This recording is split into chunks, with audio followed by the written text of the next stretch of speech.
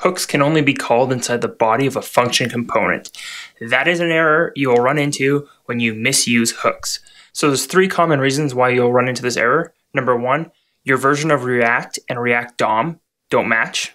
Number 2, you're running 2 different versions of React, and the version of React that React DOM included is not the same one that you're including in your application. Or number 3, you're using hooks incorrectly. So the first misuse of hooks is trying to use a hook outside of the render function. So in this case here, we have just global state trying to be included in the top level of our app. We're not inside a component. We have nothing to do with React at this point, and we're trying to use this React.useState hook. And you can see on the right here, we have an invalid hook call. Hooks can only be called inside of the body of a function component. So, can't do this. Bad. Number 2, you try to use a hook inside of another hook. So in this case, we're calling useEffect, which is fine, but inside of that, we're trying to use React.useState.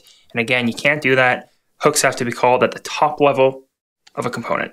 All right, and number 3 is trying to use a hook inside of an event handler. So in this case, we have a button here with an onClick function called clickHandler. And inside that clickHandler, we try to use React.useState.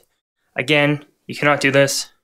Hooks must be declared and used at the top level of your function. So what that looks like is in the top level of our component function, we have React.useState. This is fine, we can use that. And then we can pass this down into useEffect.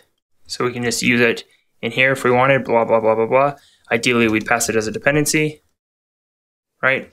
Or we'd use it in our click handler here, and we just reference state.something. All right, and the 4th reason you may run into this warning is if you try to use a hook instead of a class component. Hooks can't be used intermingled with class components. You just have to use a function component if you want to use hooks. So in this case here, we have our class component app, and our component did mount function, and then we try to use React.useState. You can't do that.